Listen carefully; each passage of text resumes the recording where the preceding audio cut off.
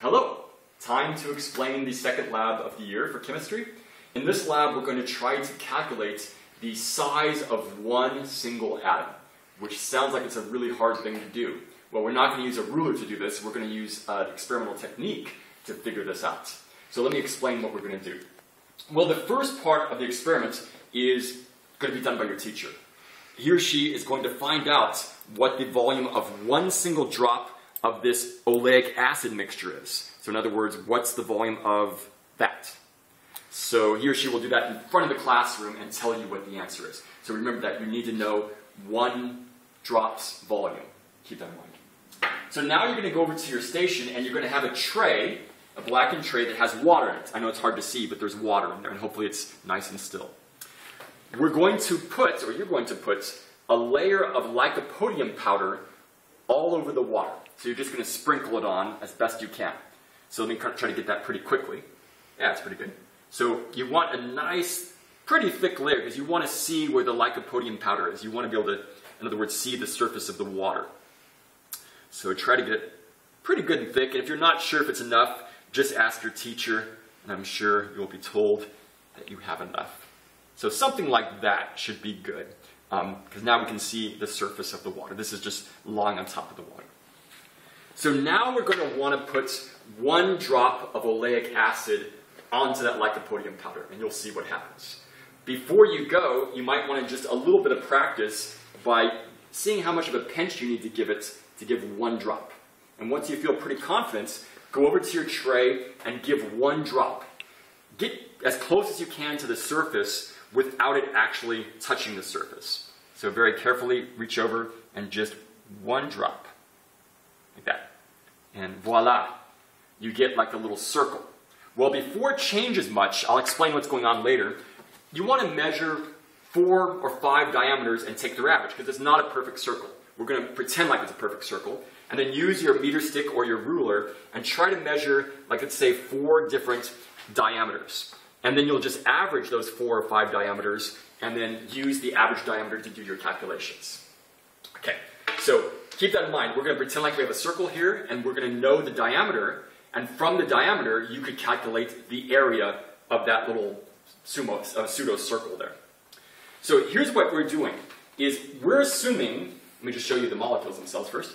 Let's say these are the oleic acid molecules. Every oleic acid molecule is kind of a long thing, and one side, let's say it's the red side, loves water. It wants to touch water. The other side of each molecule hates water, wants to get away from the water.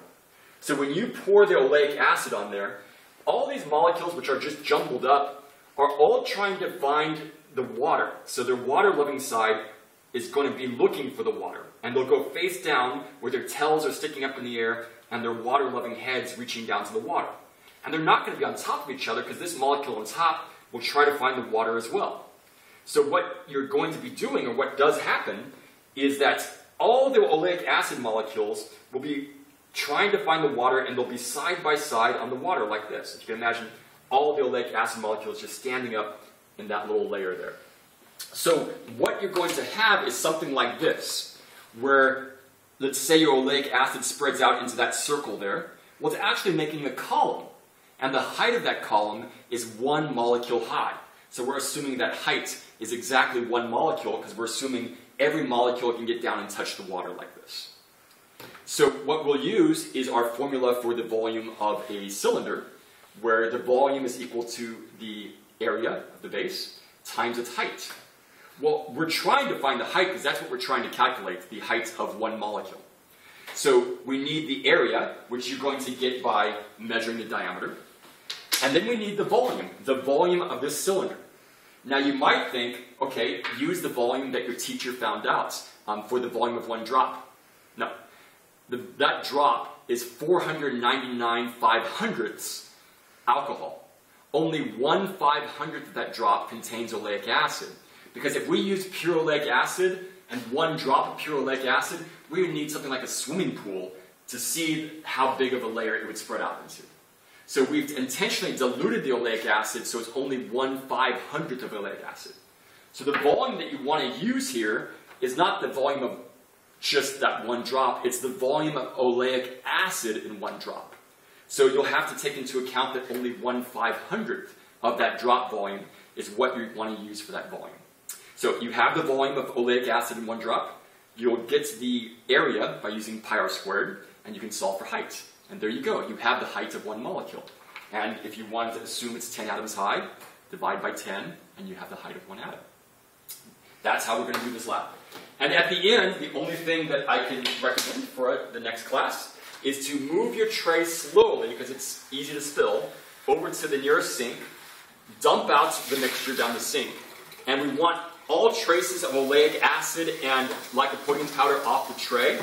So just rinse it the best you can for a minute, and then once you have it nice and clean, you can put it back where you found it for the next class. Thank you for listening, and I'll see you tomorrow.